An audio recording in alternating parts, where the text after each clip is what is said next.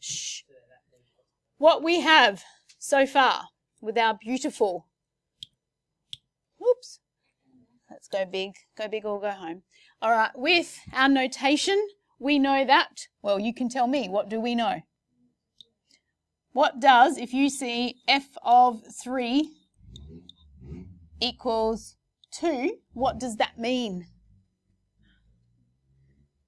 F of 3 equals 2.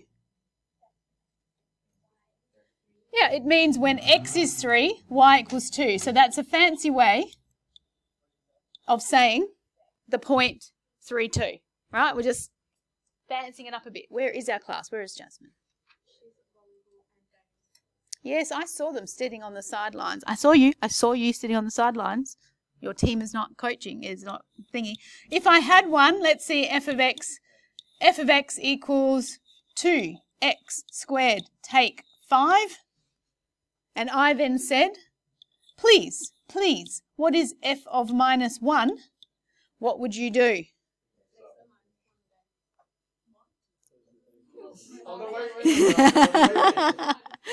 They said it the other way around. But anyway, yeah, good. Replace wherever x is. So Morgs, all that means, notation, all it means is wherever x is up here, replace it with this thing here, minus 1. So instead of saying 2 times x squared, it'll be 2 times minus 1 squared, take 5 and blah-de-blah-de-blah. Right? It's very, very nice, very simple. What they're going to do now, stick with that, but then they're going to test your algebra a little bit. And that is exactly what we need. So we will embrace. So when we look at stuff like this, and I love the order that they're doing it all in, it's all over the shop, but maybe you saw, yeah, you probably wouldn't have seen this last year. Anyway, everybody happy they could evaluate g of 2. And again, Morgie Meister, right? We've done a different function, so instead of saying f, they've said g, but same thing, right? Very straightforward. 0, all good. Aha, minus a half, happy.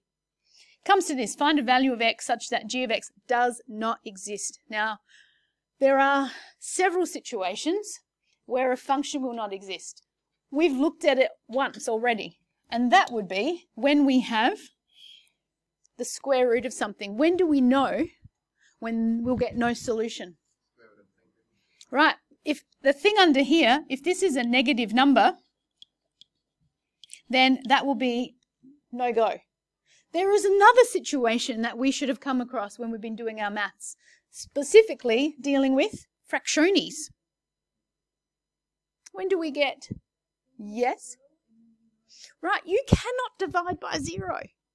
Right, so if you try on your calculator, go 5 divided by 0, as much as my year 10s today try to convince me that the answer is 0, it's not. If you don't believe me, pop it in your calculator now.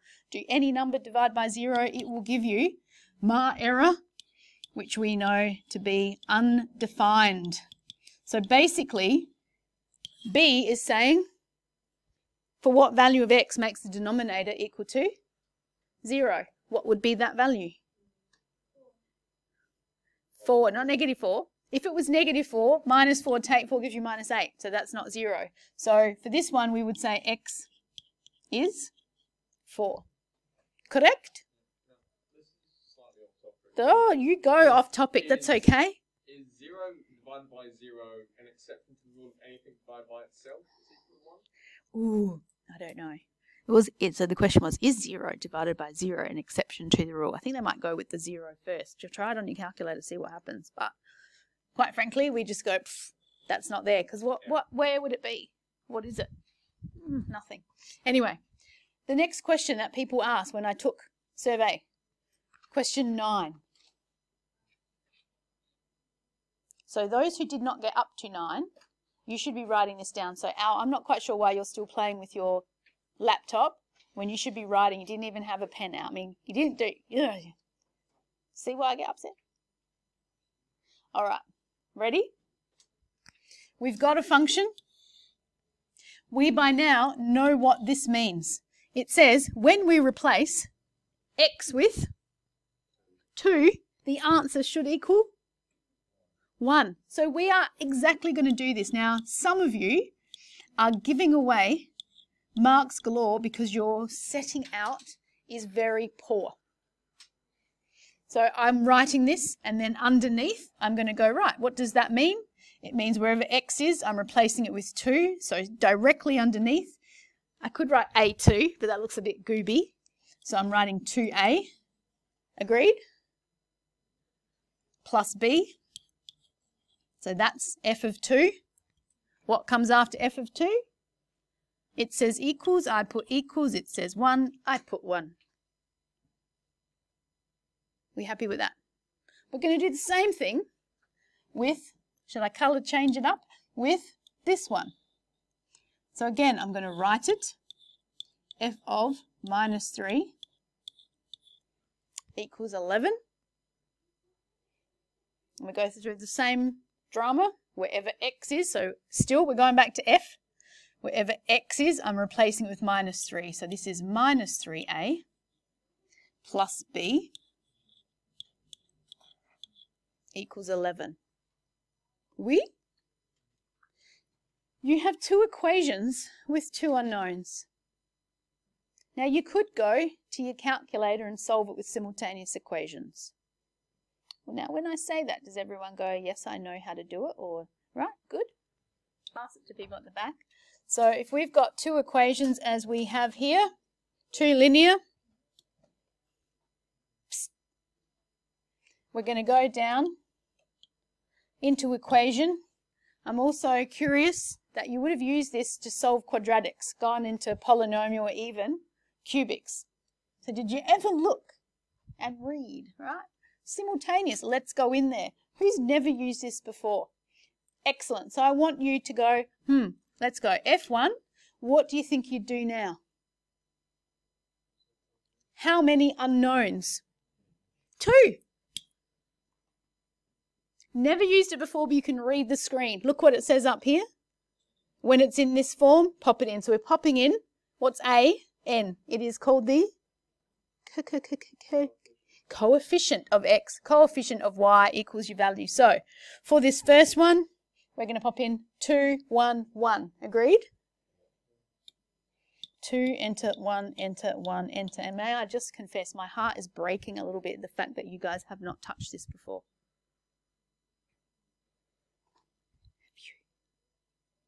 Have you? Behind you, yes, my God. Oh, he's living on the edge. Minus 3, 1, and 11.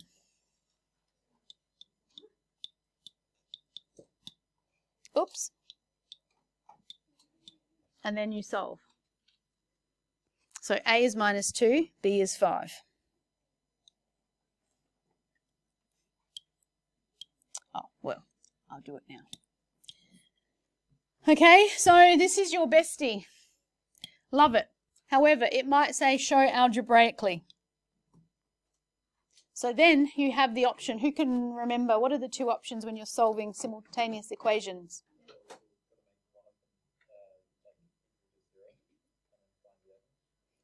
Sort of, yes. So there's elimination, I think you might have been talking about, and then there's also substitution. Okay. In this case, because we're looking and I can see that the B, they've got the same coefficient. That's really sweet. So I can just subtract one from the other. So I'll do that now, but please sing out if you don't remember this. So we go 2A plus B equals 1. And then we've got minus 3A plus B equals 11. And we have to ask ourselves, what will make these B's eliminate, disappear? Add or subtract? Subtract. So we put a nice big subtract there. 2A, take. 3A becomes 5A, B take B, no B. 1 take 11 is minus 10, and you can see, hey, get rid of the times 5, divide by 5, you get minus 2, which is one of the answers that we got there. How do we get our B value? Sub it into either one. It doesn't really matter, right? The easiest one that you want to do. So if I pop it into the blue one, right, I end up with 2 times minus 2 plus B equals 1 minus 4 plus B. And lo and behold, get rid of a take, 4 plus 4 that was the other solution that we got. Yeah? So one of the things that we are sort of jumping to save a little bit of time is simultaneous equations, and that's one of the things you're going to look at. Videos over the weekend, do a couple, and use your calculator. It is essential. There was a question in your test where you would use your calculator. Nick, you want to come and say it on video? It's out there dancing. Sorry. Who can tell me, just in their own words, what is domain? No, domain? Width. The width. More specific, please. So when I love... Yeah, so the domain, you're going like that. You can't see that on the video, but he's moving his hands horizontally. That's the x values, right? So domain is all the values that x can take. Y, the range.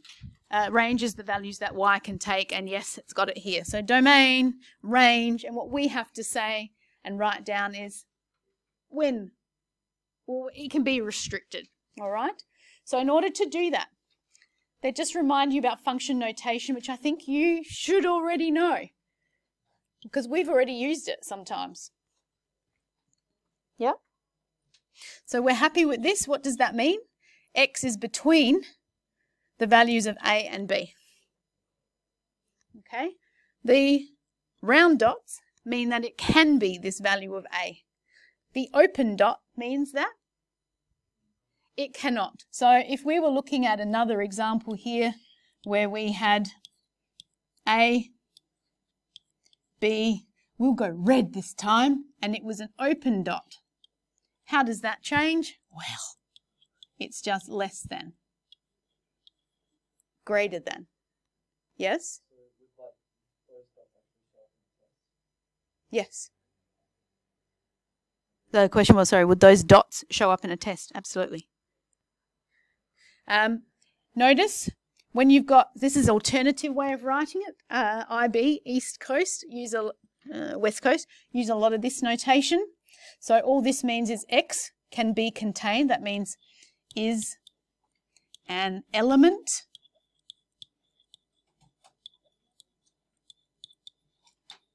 of is the technicality, but you know what? You can just say is. X is. Anyone know what that letter is? That's Greek. Epsilon, that's right, Greek, epsilon. So when we've got less than or equal to, we use a square bracket. What do you think we would use when it's just less than? Like it goes up to but can't actually include it. Instead of a square bracket, yes, we use a round bracket. So, you know, not overly complicated, I don't think. We happy with that? As happy as you can be, Coops, on a Friday last lesson. Yeah, I get you. We can see here, if you were to say it in words, we'd say X could be, it can't be B, but it could be beyond. So X is greater than B. How do we write that in fancy pants notation? So round B, and then it can go up to infinity. I don't think they really care if that's a round or a square when you're talking about infinity. Includes infinity, just before infinity. I mean, really. Okay? And notice, if I just said, what does this symbol mean? Ooh, like, could you, these are the same. Yeah, same thing. So it's in this or it's in that. So they're just starting to write things a couple of different ways, and you need to be able to read it and know what it means. Do you think that's okay? Give you a moment. Again, this is in your textbook. This is now on OneNote if you wanted to see it. Some little things. I hope you have seen this before. What does that mean? Can be any real number. Okay, anything. So X can be any real number. You use that in your investigation.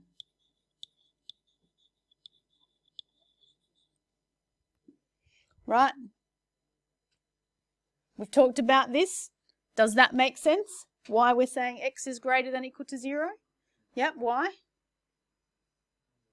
Because we can't take the square root of a negative number. You can of 0 anything more. I'm going to give you a couple more terms in a minute. Right, who can explain this one to us? I think we've discussed that already. You can't divide by 0, that's what we just talked about. And how come we've got a square root, but why is it greater than 0, not greater than or equal to? Yeah, it's combining those two, all right? Because yes, the square root of 0 would be 0, but then you're stuck because you can't divide by 0. So ones that we need to just remember. You have seen another symbol, because this whole topic is about notation. Yeah? You have seen a symbol for that.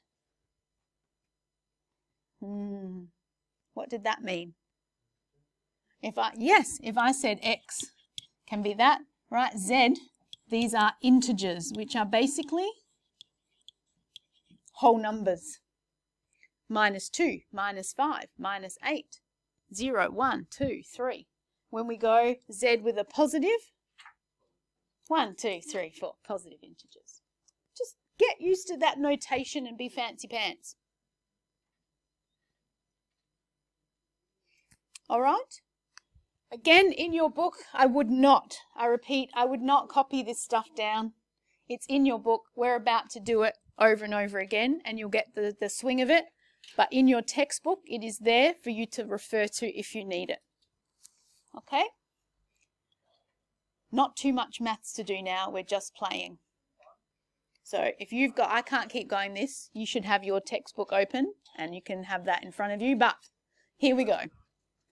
We just have to say, what is the domain and the range for each of these functions? So, domain. We look at our x values. Agreed? So what is this saying? Could it be anything to the left of -1? Niet. It has to be greater than. So, you say greater than, but then you have to do a little bit more of a check. Could it actually be 1? Minus.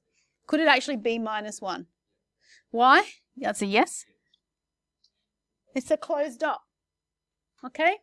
That's beautiful. If you want to fancy it up, you can do that. So they put the brackets. I put curly brackets. Oops. I put curly brackets around mine. They put curly brackets around theirs too. Yeah. Okay? I really don't think that you should have to put this in both forms, but if they asked you to put it in the set notation, then you would go -1 to infinity. I don't like that. Here I know very clearly that it's x values. Here, got to put the d, got to put another x. I'm a fan of this. We okay with that? Who wants to have a go at the range? Home on the range. So the y values. So now your eyes, instead of going across that way, they are going up and down, right? So it's from 3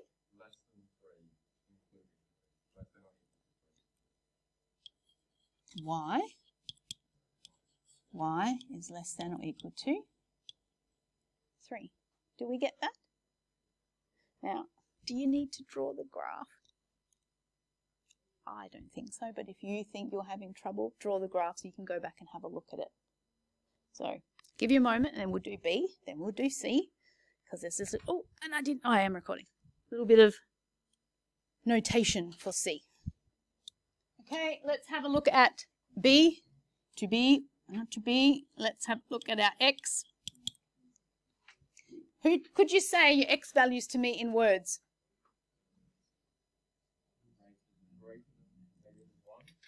Okay. I'd be going, it's in between -1 and 5. It can be 5, but it can't be 1. Would you agree? So for me, I'm going X. It's in between -1 and 5. And as you're doing these, It's really hard for you guys because it's on your computer. When we had a book, you could just go, ooh, X's, just so you don't mix them up with the Y's. But anyway, so it has to be less than or equal to 5, but greater than -1. Notice my symbols are going in the same direction. You should never have them pointing in different directions as a union. Yeah? If I said I'll give you $10 to write the set notation for this, what would you say? Round bracket, -1. 5 square bracket. Yeah, I know. Don't like it. This is far more attractive. Would you agree? Yes. If notation can be, yes, it can be attractive. The notation can be attractive. Absolutely. Yep, D for domain. Oh, yes, it is. Yes. Like there's no, as long as you can say which one it is. Just don't leave it blank. Right. Go back to our beautiful set notation. Spec people, start practicing your curvy brackets because you'll need that for your proofs. Okay, so your Y values, they're between 1 and 3. So in the middle of 1 and 3, less than or equal to 3, greater than 1.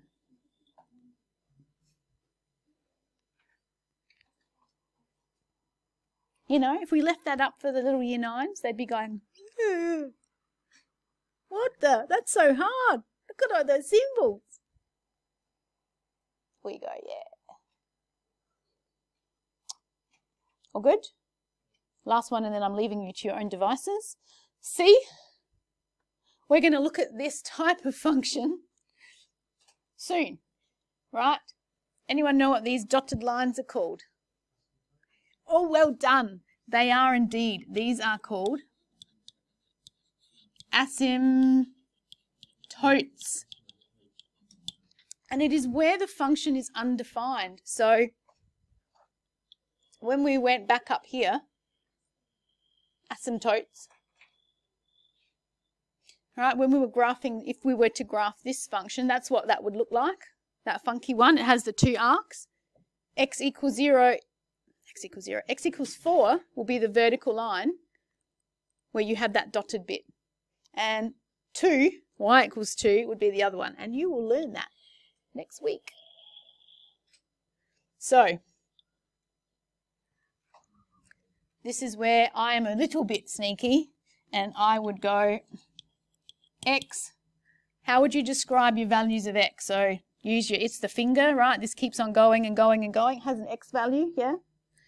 This way, keeps on going and going and going, has an x value.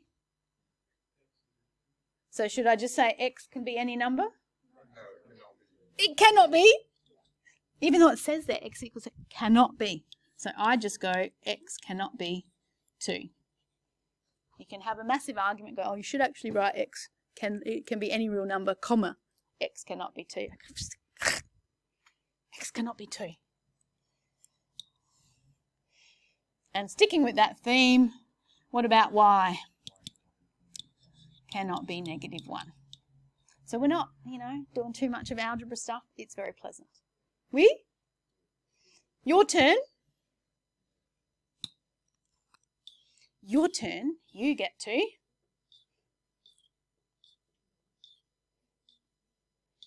just crack on.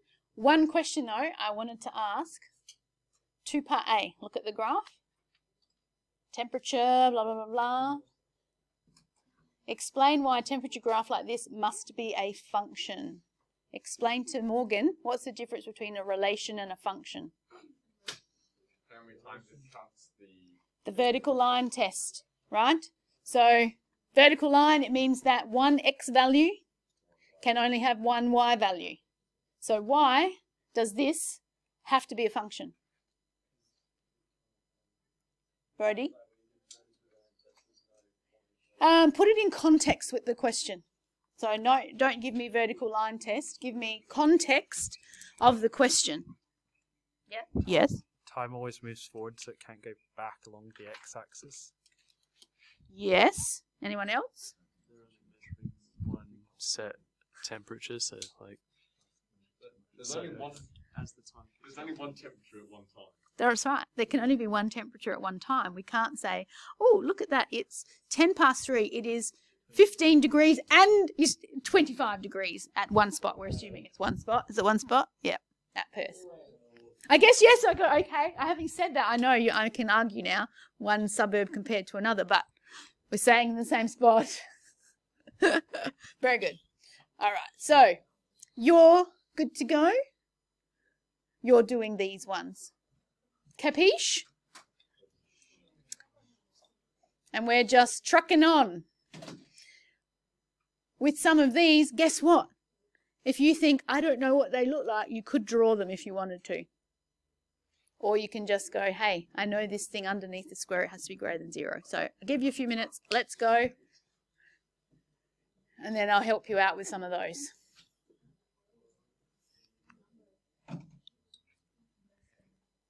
Who wants to have a go? What about E? What's your X values for E? Do you agree it just keeps going and going and going? So once again,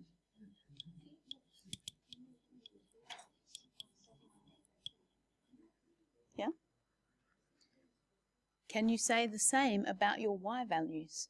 Do they keep going and going and going? Well, if you're looking upstairs, absolutely, they keep going and going and going. But could the Y value be -5? No, because you've got this limit here. Okay, so for our Y value, it can be anything from -1 and up. So how do we say that?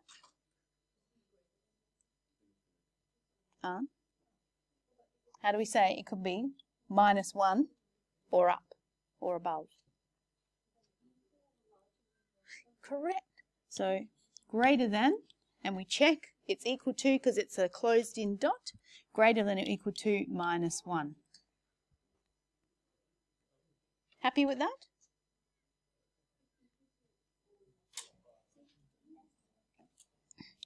Anyone wanting to play along? We're doing G.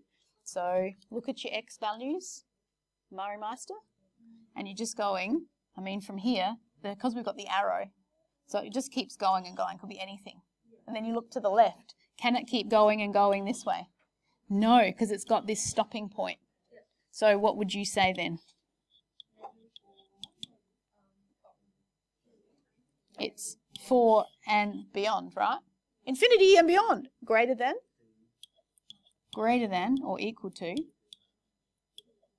-4. Do you see? Yeah?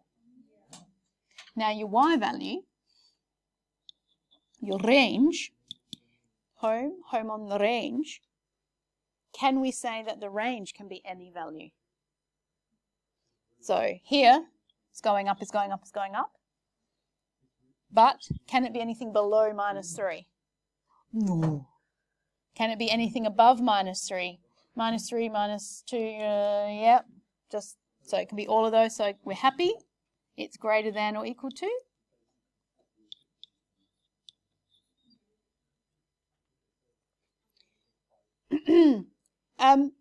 I'll leave you with I. Like, just be really careful because there is a section for I with your range where it cannot be.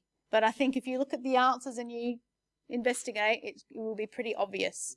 So, could you, hello, over the weekend, you're going to do 2 things. Boys at the back, thanks. Going to do 2 things. I don't think it's going to take that much time to finish the rest of this exercise. You are going to, those who need to, look at, I'll pop somewhere on there, it says simultaneous, whatever, I'll pop that on there, a couple of videos to remind yourself about simultaneous equations, substitution and elimination, because that should be a reminder. Did scare me a bit that you had not used your graphics calculator to solve that before, but you can see it's quite simple. The next thing, And you're going, my God, something else. Yes, something else. Does this look, hello, does this look like a foreign language? Little bit. And you go, now all of a sudden, what on earth? We've got a round dot happening. What does this mean? Yeah, it's not. It's not dot product. So, this should not take too long. Look at the time. We've only got like 5-6 minutes, and this is all it will need because it's part of work that you've already done. I'm going to say again, this stuff here is more Eastern state. All right? So when we've got G of F, Gough, no, it's not Gough Whitlam. What this is actually meaning for us, right, in South Australia, it is G of F of X. G of F of X. Now, we should know this from the notation stuff that we just did. It says, this would say, go to your G function, and wherever X is, replace it with F of X. Okay? When we look at this, this is now saying G of F of -1. Okay? So the first thing we're going to do is we're going to find what is F of -1. I'm just going to do that to the side. F of, got to be really careful when you say that, not F of. F of -1. What is this telling us to do? Go to your, now we've got two functions here.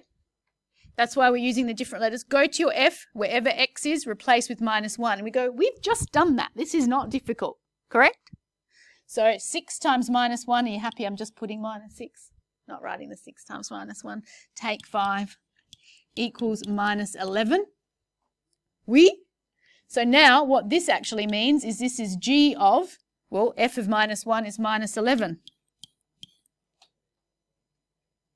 So they're just combining two together. Now, why they didn't do that all at once, I don't know. They put that other notation in the middle.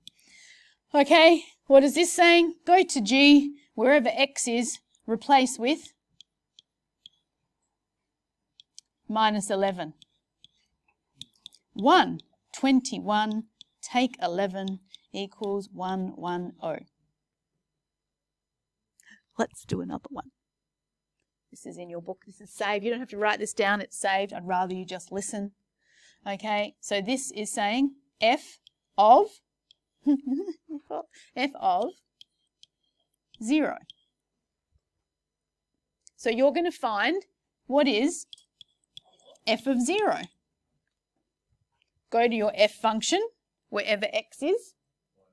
Replace it with 0. It's -5. So this is now saying find F of. Are you happy? Just staring at me. Are you just staring at me? What am I meant to think? So go to your F function, wherever X is, replace it with -5. -30 take 5 equals -35. And of course, you could cut a few lines because you've got a calculator. Did we say to pack up? I don't think we did. So, your homework, my petals. 4, 5. You can use technology to graph this, you know, if you need to. Yeah. See how you go? Again, graph. Look at the function. You're going to get your graphs. It becomes a question like this. If you get too stuck on 8, leave a gap. Right? Leave a gap because I reckon, oh, that one might be a little bit difficult.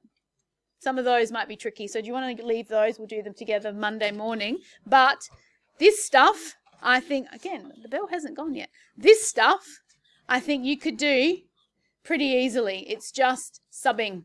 Subbing. So have a look at your examples and see if you can do at least 1, 2, 3. Okay? And you got to look at the videos for simultaneous. Love you. I'll pop it on Teams. Read your... Bell has not gone. If you look here at lessons, I'll pop the homework underneath. And on Daymap now that it's back. But can everybody access Daymap? You're not on my list. Okay, so I think I'll just pop it on here just to make sure. So you go to lessons, I'll put the video and put the homework underneath.